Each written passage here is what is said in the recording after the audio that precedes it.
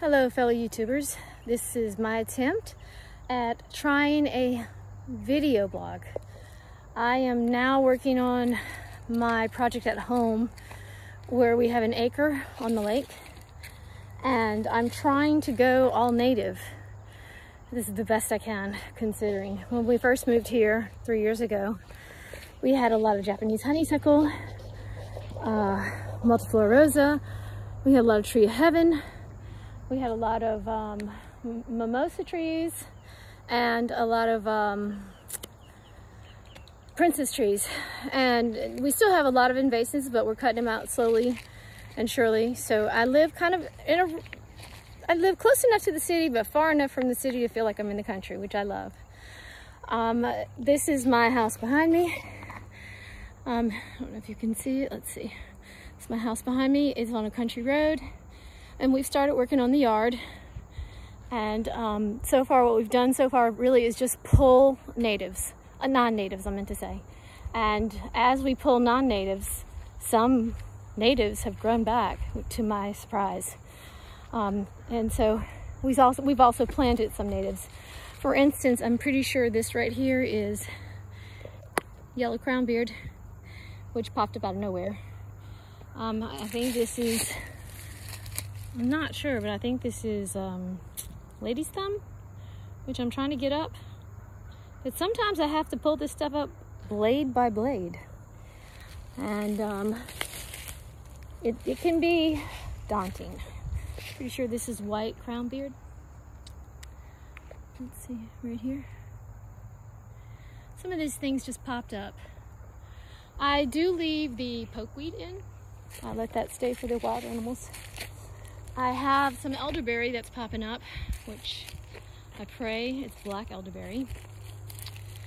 I'm not sure what this is, but I'm pretty sure it's native, but I ain't touching it. That looks painful. Can you see it? I think that's some kind of stinging nettle. I don't know, but look at this. Here we've got some Japanese honeysuckle and the stinging nettle. So it's been a project. We've been working on it for about 2.5 years now, really. We moved here 3 years ago. I didn't start going native until I found I had a patch of pawpaw trees, which I'm about to show you in a minute. I'm gonna go ahead and pull this Japanese honeysuckle out. I can't stand this stuff. Japanese honeysuckle. Here we've got some ragweed. Fine, huh? No, neighbors are a little mad at me about that one. I'm trying to get it up as fast as I can. Another crownbeard. And in there I can see some box elder and some elderberry. I am actually letting the triple vine grow up. Everybody's like, what are you doing? Why are you saving the triple vine? Well, it's native. It's great for soil erosion. And the birds and the bees and the pollinators love it. So the goal is eventually to have a fence of triple vine going up and down this road, and a fence of cross vine, which I have a lot of, which I'm excited about that. That was already here. And as you can see, Virginia creeper is already here too. So there's some triple vine and there's Virginia creeper. A lot of exciting stuff going on in this yard. I'll pull this Japanese honeysuckle up. So it's time for me to weed eat, obviously, because as you can see, there's some invasive grass in here. But I'm gonna get to it. It's one day at a time, sweet Jesus. There's the triple vine. I hope you can see it. Triple vine, I'm letting it grow. Everybody thinks I'm crazy. Oh, I just fell. So I'm keeping the triple vine because I think it's gonna be great when it grows up on the fence. So you can imagine how daunting this can be, as I have to come and basically sometimes pull blade by blade because I don't really want to take a lawnmower. This is something native. A lot of people don't know about it. They think it's a weed. I forget what it's called, but I know it's native. I don't know if you can see that underneath here.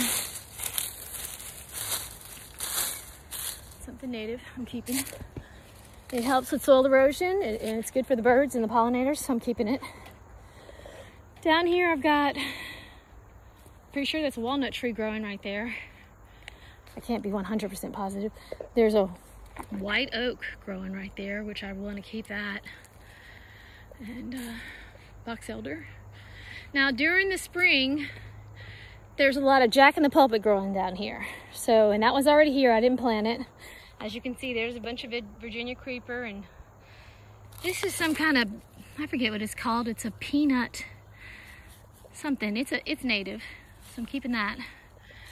And as a gift from God, we have a dogwood tree over here that I did not plant right here, which looks beautiful right now. We've been just not cutting it down and letting it grow on its own. You see, there's the other part of it. I'm really excited about that. We've got a lot of hackberries and sugar berries growing in the yard, which I want because they're super awesome for the birds. So far, there's some poison ivy. I actually, believe it or not, keep some of the poison ivy, depending on where it is.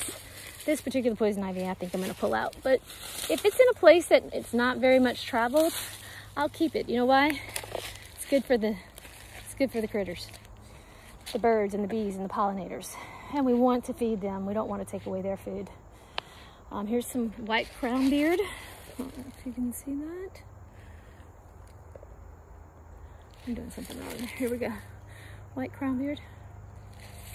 And my pride and joy here is right here I have a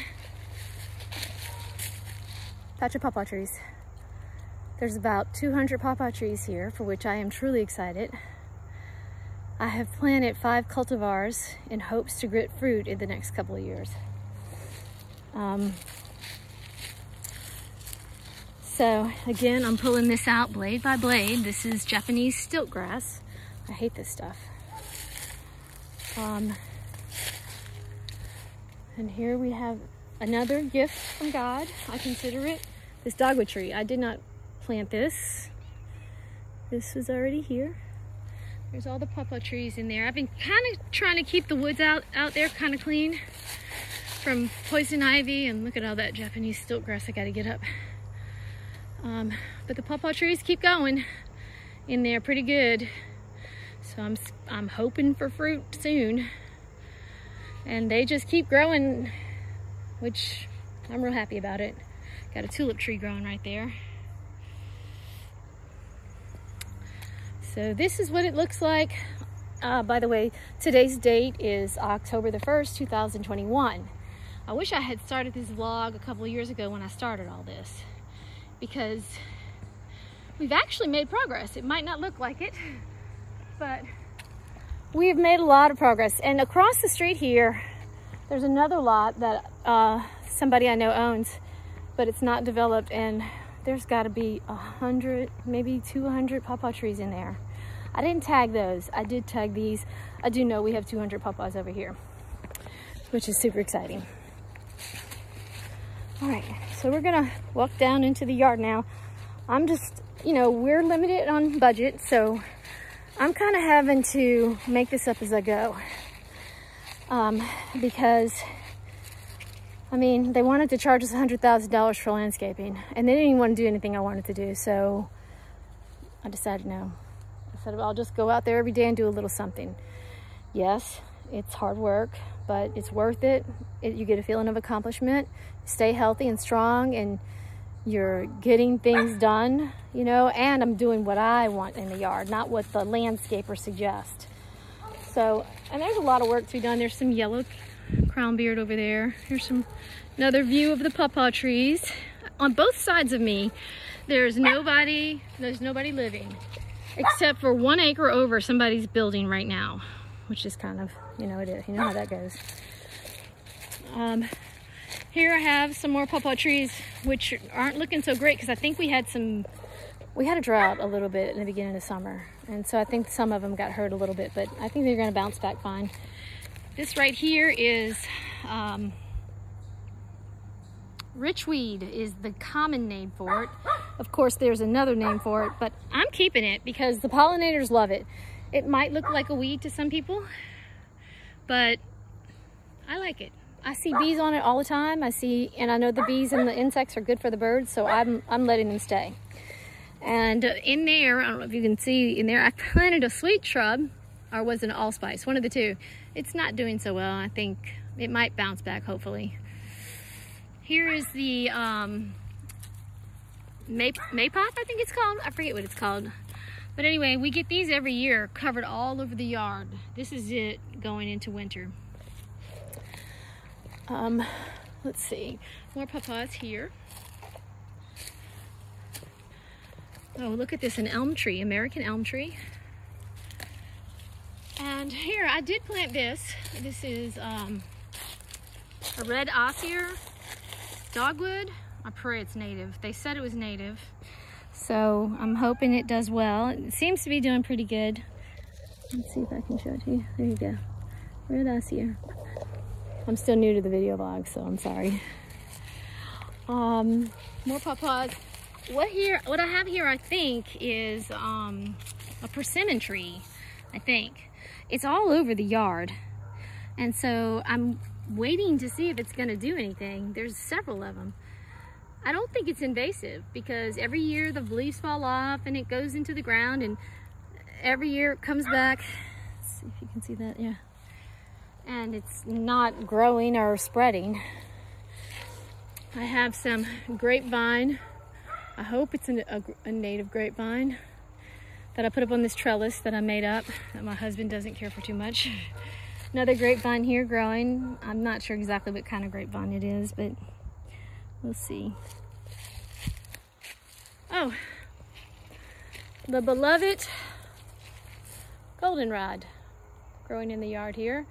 It's all flopped over. I'm trying to figure that out. I heard there's something called flop over, because normally these species grow real thick in the native habitat, and I think this goldenrod, I don't remember throwing seeds in the front yard, but I may have. I did throw seeds in the backyard, lots of them, of goldenrod. So I'm not sure if this is from the seeds I threw or not, but they've all flopped over, all of them. So I'm hoping next year they'll grow back thicker and stand up, is my hope. And of course, I told you I was keeping the ragweed. Not ragweed, I'm sorry, the poke salad. And this is aster, but I'm still waiting on it to bloom. Oh my, I thought this aster was gonna be prettier. Actually, that must have thrown seeds out here. I don't remember doing it, but I guess I did, because this wasn't here last year. I honestly think that as we pull the non-natives, some of the natives pop up. I don't know if that's true or not, but it's a possibility, I guess. Here we go. We got a giant elderberry standing here. Giant elderberry. It's gotten big. The elderberry sucker. So they'll pop up and keep popping up. I tried to pull a few up. I decided to keep this one to see, because I know elderberry's really good. I know it's really good for the birds. So I want to keep some elderberry, but I got to keep it under control too. Oak. I got I think it's an elm tree here. Right here I have some kind of nut tree. I'm not sure what kind. I think it's either a bitternut or a butternut. Right here I have, I think, a maple tree, sugar maple. Lots and lots of crossvine growing up the trees, which is awesome, because in the spring it blooms these most beautiful tulip-shaped flowers that the hummingbirds love. So next spring the hummingbirds will have a feast, because I'm letting that grow on every tree. Just kind of walking through the yard here. I got a bunch of ferns growing everywhere. They were a gift from God. I didn't plant them. They just grew there. I'm really excited about them.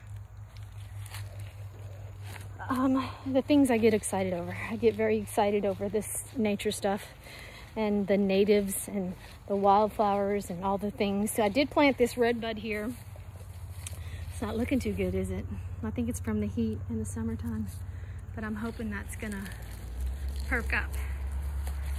Over here's another red bud we planted. I'm looking forward to that. Oh, here's some aster blooming. Isn't that beautiful? Beautiful aster blooming. I just need to keep it in a, need to try to keep it in a I guess a bush-like shape. So in the spring, I'm gonna go through and I guess try to shape it all up, cut it down a little bit, and hopefully it'll bloom back better. Anyway, that's what I read. Believe me, I'm winging this as I go. I have no clue what I'm doing, but just reading online and doing what I can. There's crossvine all over the ground here. I'm letting it grow. I like crossvine. I think it's beautiful. I love the flowers it makes, so I'm letting it grow. Ginger, we've got some ginger popping up. It's everywhere. This was already here when we moved here. All the ginger that you see, I have not planted any ginger. And there's tons of ginger in the yard. Virginia creeper, that's everywhere. I'm letting it grow. Song of Solomon. Got lots of Song of Solomon. It's about to go into winter though, so it's not looking great. But in the spring, it's beautiful. More fern. Another ironwood. Got a bunch of ironwoods or sugar maple, hackberries, I think they're called. Another fern. I did plant this. This is foam flower. I was hoping to use it for a ground cover. I think it's doing a pretty good job with ground cover. What do you guys think? It's spreading well. It was much, much smaller when I put it there. There's some more Solomon. I'm not sure what brand that is. It's Song of Solomon or Leathery Solomon or False Solomon Seal. I don't know, but I'm keeping it because it's native. This is, I think, American lopseed. And while it's not very attractive, it is native. And I do see bugs on it, so I've been keeping that. More richweed. Right here I have a sugar maple. And right here I have what I think, and I could be wrong, but I'm at least 75% sure this is an American elm. So we will see. This was already here when we got here. I've done I've pulled the stems and looked at the buds and pulled the flowers and looked at them and compared them. I'm pretty sure it's an American elm. However, being a novice, I could be wrong. We'll find out. I love it. I'm not cutting it down because I don't think it's invasive, because I don't see little suckers everywhere. So I'm keeping it. That's the sugar maple right there. This is the uphill I'm going into the backyard now. All right, so here we go. Some more false, I think this is false Solomon. It's either false Solomon or leathery Solomon. I never know. Look at the ginger growing everywhere. It's already here, praise God.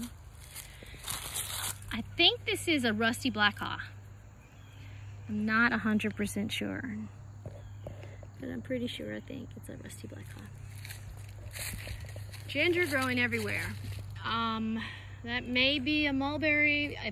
If it's white or whatever, if it's not red, I'm pulling it. I only want red mulberries. They're hybridized, so it's kind of hard to tell, so I'm waiting to see if I get fruit. Look at all the ginger. It's so beautiful.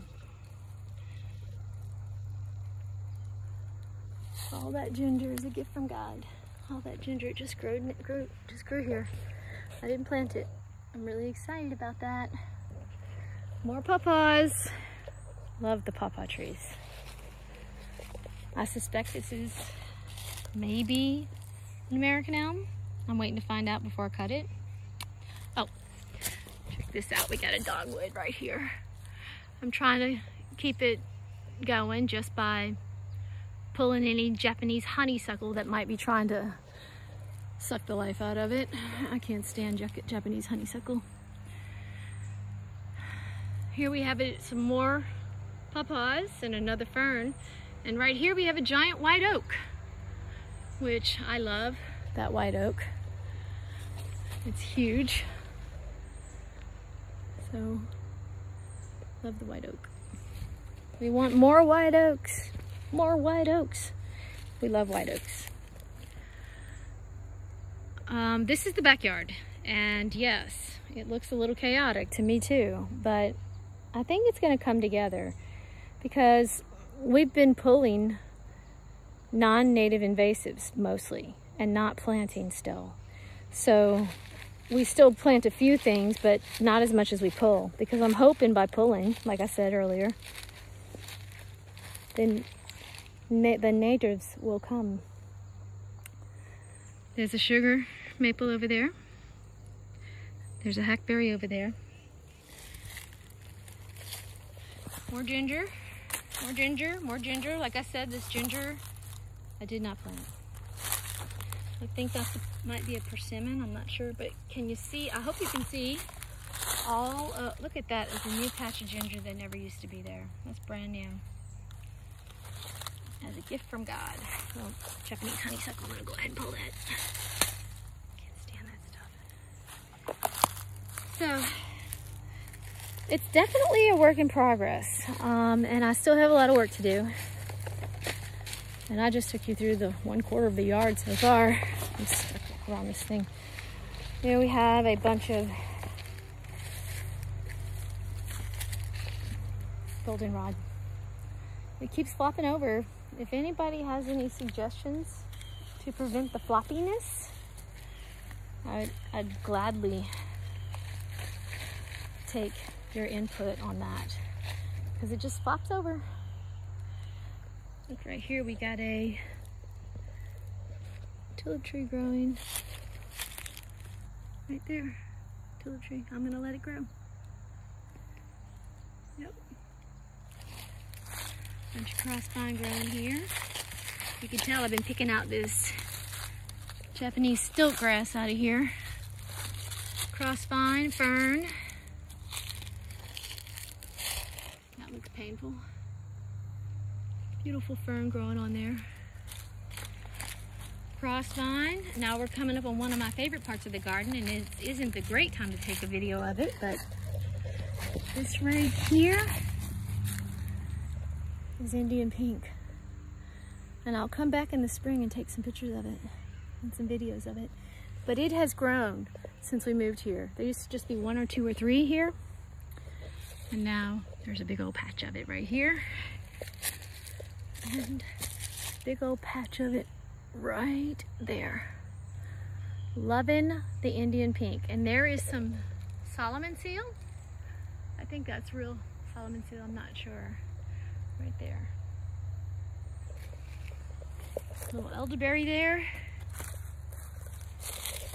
Here's a big old patch of Solomon seal. Now, this doesn't look great right now because we're going into winter. But it just started looking bad just recently. In the summer, and if my dogs would stop walking in it would look a lot better too, but in the summertime, it's like a big old bed of plush leaves. No wonder the dogs like to lay in it. And it's gorgeous. And next spring I'll come back and take some videos of it and show it to you. This was already here. I didn't plant any of this. Thank you, God. And it goes all the way out there. So I love this. I'm gonna try to do everything I can to protect it. Here's another Indian pink. Can you see it? Another big Indian pink growing right here, and I'm trying to keep people from stepping on it. Bunch of ginger, fern, maple trees, sugar maples. Oh, that tree right there is an Ohio buckeye, or some kind of buckeye. For some reason, they lost their leaves real early this year.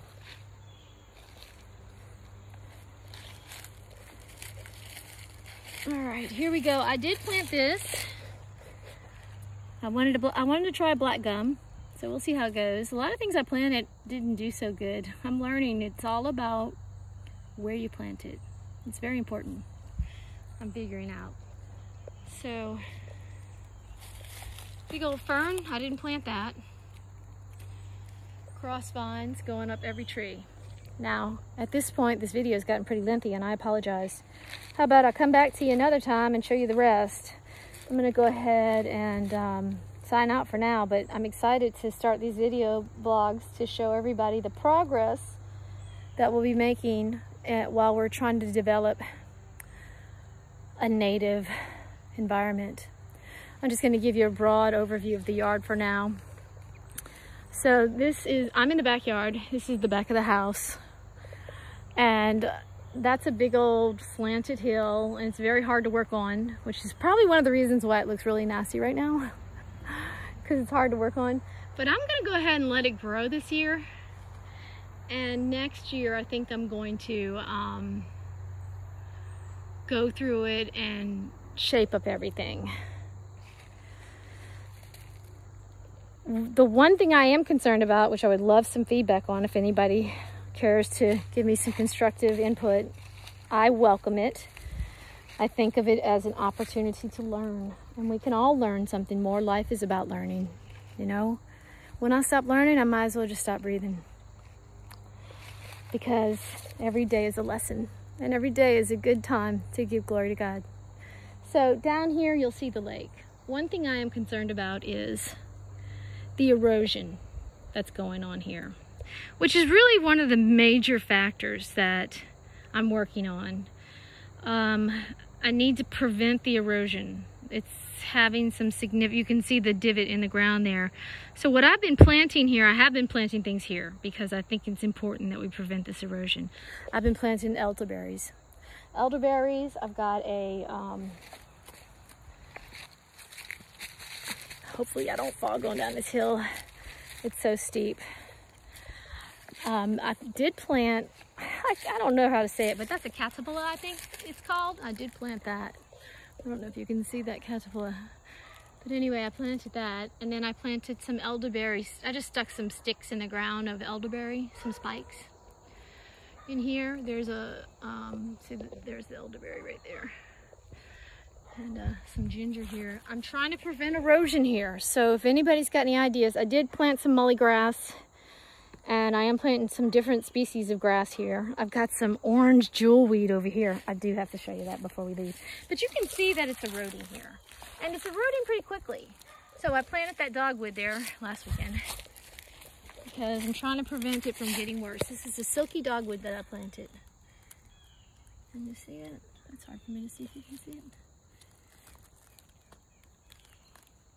Silky dogwood. Planted that here because of this erosion that's going on. And I don't like the erosion. It concerns me. Oh, look at this. What is this? Privet. Privet is one of the most common non-native invasive species in Tennessee, if not the US. So if you see privet, pull it, please. We don't want no privet. It's bad. I wanted to show you this one thing, and then I'm gonna sign off, and I appreciate you hanging in there with me. I'm really excited about doing this.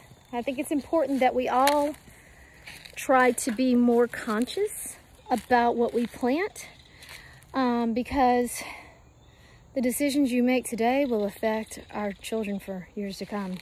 So try to not plant invasive species. Right here I have some orange jewelweed, which I love. I love orange jewelweed. And it's super, super valuable for the wildlife. It spits seeds at you when you pull on it, which I love that. So I come out here and pull on it every now and then. So it'll throw some seeds so I can have some more orange jewelweed. Love orange jewelweed. Look at it spitting seeds. That's great.